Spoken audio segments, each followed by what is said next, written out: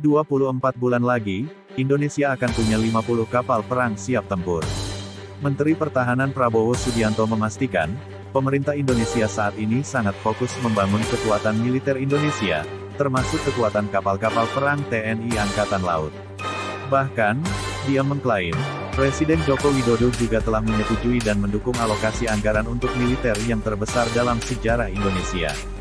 Sebagai informasi, untuk tahun anggaran 2022 Kementerian Pertahanan memang mendapat anggaran terbesar di antara kementerian atau lembaga lainnya, yaitu mencapai Rp133,9 triliun. Presiden Joko Widodo telah menyetujui dan mendukung alokasi anggaran yang terbesar, mungkin dalam 40 tahun, bahkan mungkin sepanjang Republik Indonesia kalau dikaji lebih teliti. Papar dia di ruang rapat Komisi I DPR, Jakarta, Kamis, tanggal 27 Januari tahun 2022. Menteri Keuangan Sri Mulyani Indrawati, selaku bendahara negara dikatakannya juga telah membantu memperkuat militer Indonesia. Meskipun, setiap pembahasan ini menurutnya terjadi perdebatan yang alot dengan Sri, namun dinilainya itu adalah hal yang wajar.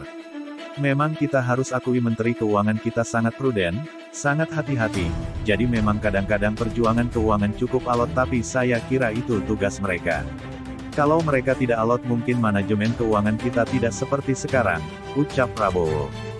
Dengan dukungan tersebut, dia memastikan Kementerian Pertahanan telah mendapat lampu hijau untuk menjadikan militer Indonesia menjadi yang terkuat di Asia Tenggara.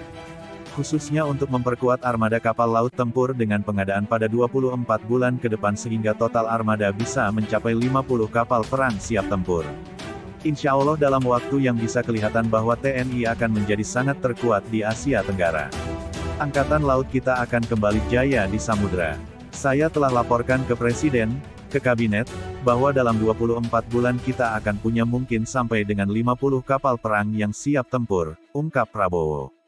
Jangan lupa klik subscribe, dan tanda loncengnya, agar informasi terbaru tidak ketinggalan.